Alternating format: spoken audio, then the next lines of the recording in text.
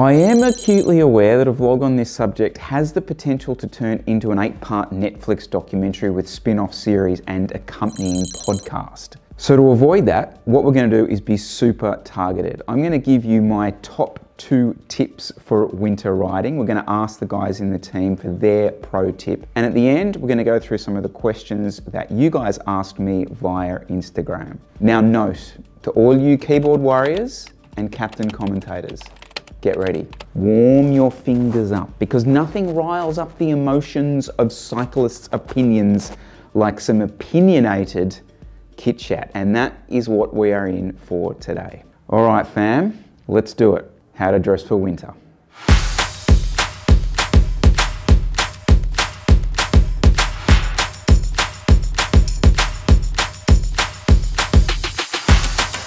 Right, let's kick the controversy off.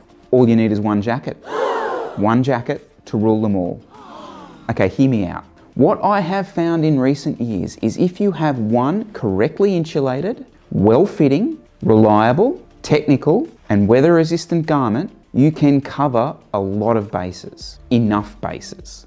Now, there are a lot of caveats there, and they're all really important, just as they are unique to the climate that you live in. For example, the insulation in our Rapha Protein winter jacket, which we run here, is way too much for Ben in Queensland, and it's probably not enough for our southern neighbours. But it's that element, the insulation, you have to get right. You have to get that right to make this technique work.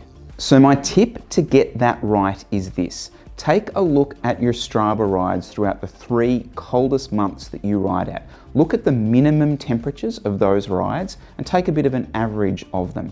From there, take that temperature and go to the manufacturer's websites. A lot of them with these technical jackets will provide a temperature range. Have a look, choose your jacket according to that minimum average in your 3 months. Now I can already hear the keyboards being bashed. OVERHEATING! Explanation mark! Now, what I will say to you guys is 2 things. The first, I'm not talking about some slop jacket that you picked up free at a fondo or found on some kind of crap internet brand. This has to be good. You have to spend money on this. It has to be technical. With this stuff, I always use this analogy. I know people who go to the snow for like 3 days a year and they will spend like $800 on their jacket. They will ride all year long and they will spend $70 on a jacket. What? I hate to say it, but a lot of the time, the more money you spend on it, the better the jacket is, the more breathable it is. But you will at some point, using my system here, get hot, okay? Now, there's this other technique, little known to many people, but what you can do is this. Many jackets come with a zipper and you can use it to unzip. Not only does it cool you down, this particular method, but it looks pro-as. So that's a benefit. All right, speaking of, let's ask Cooper. What's his pro tip? One big thing that I always do in winter is ride with an undershirt. Undershirts are lifesavers.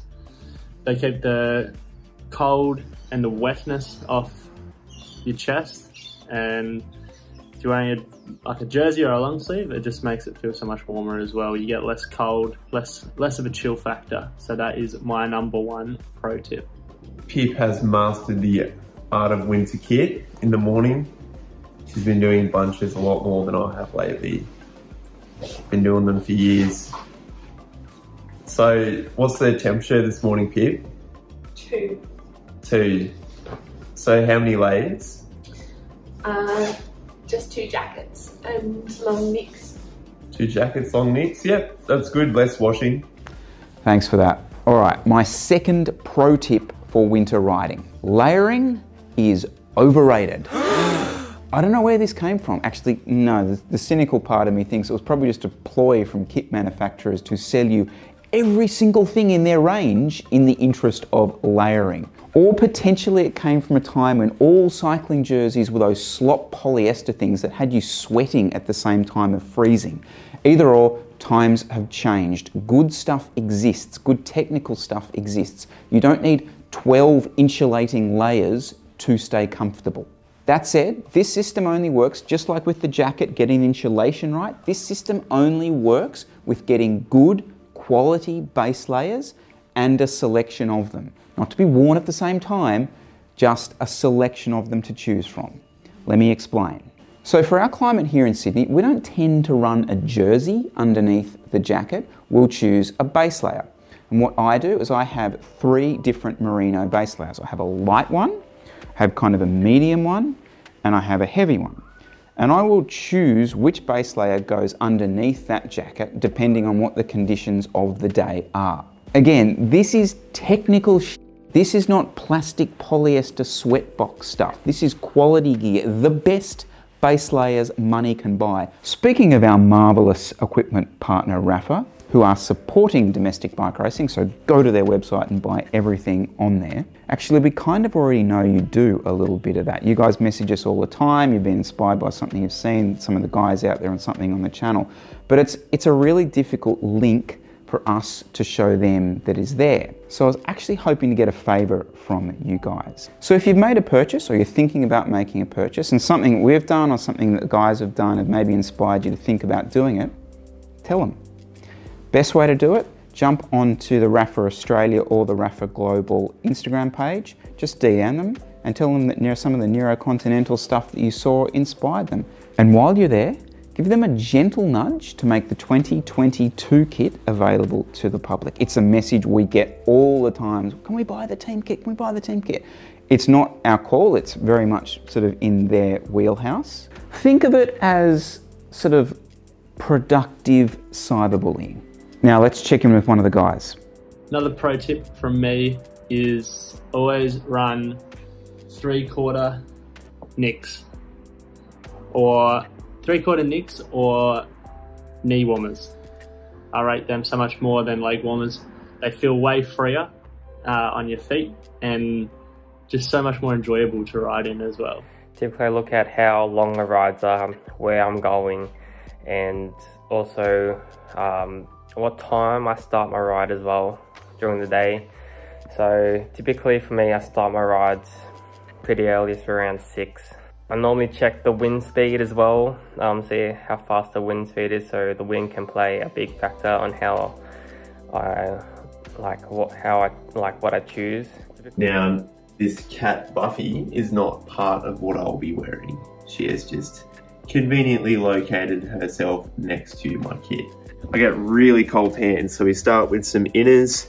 You get these from a pharmacy. They're nice and cheap, a couple of dollars I think. Then some gloves, and then some gloves on top of the gloves. Finishing off with some booty covers. We are ready to go. All right, thanks for that, mate. Just coming back to layering for a moment as he takes his beanie off.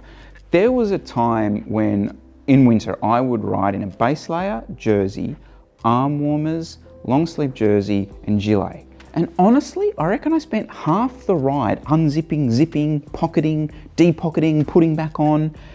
And a lot of the time I was just in a cold sweat. And I reckon a lot of this was due to the gilet. I don't rate the gilet as a winter garment.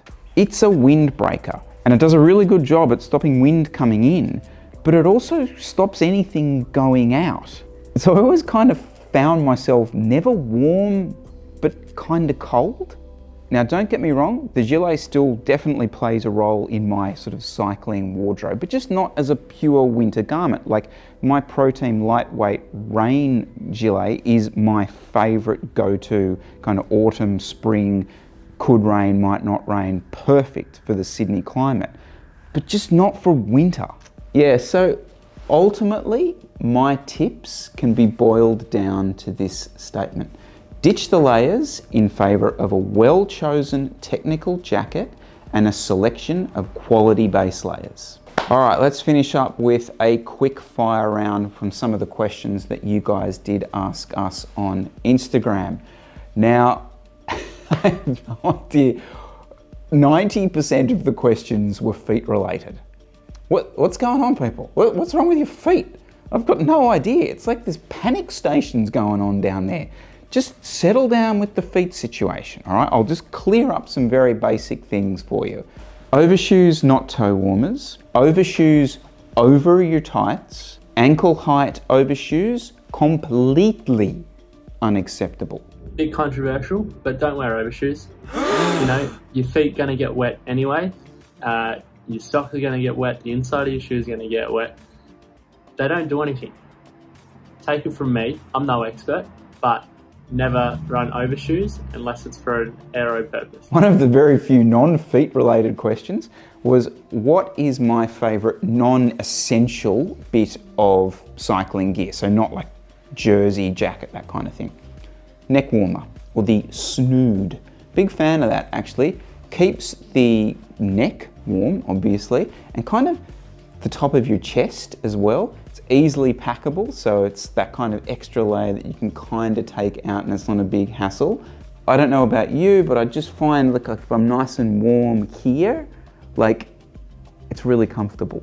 So that's pretty much us done, guys. I can't wait to see your comments on this.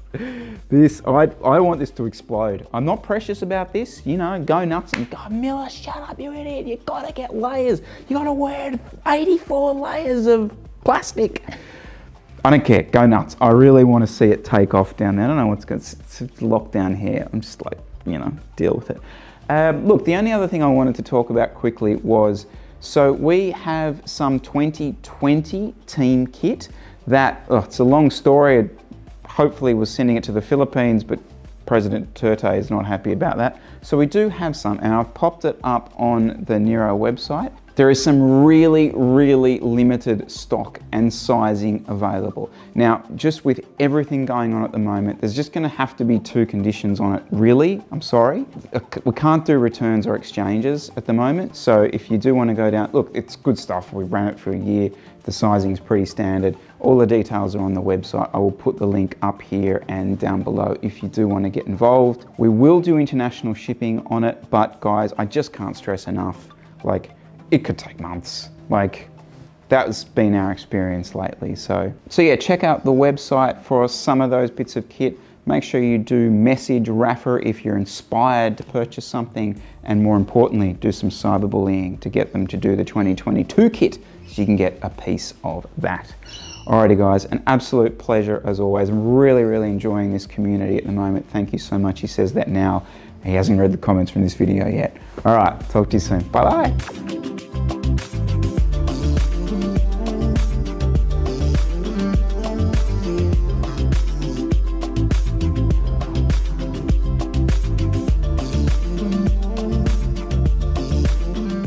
G'day everybody, it's Dylan here from Nero Continental.